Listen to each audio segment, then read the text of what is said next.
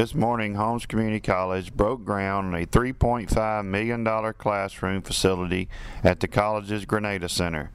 The facility is expected to feature 3 biology labs, a general classroom, a large seminar room, computer lab, multimedia room, and office space. The facility will be located between the main building of the Grenada Center and Grenada Lake Medical Center. Future plans call for a new physical therapy assistant program to be housed in the new facility. The PTA program will be the first for the Holmes Community College family. The new building will also help Ole Miss expand their offerings at the center as well.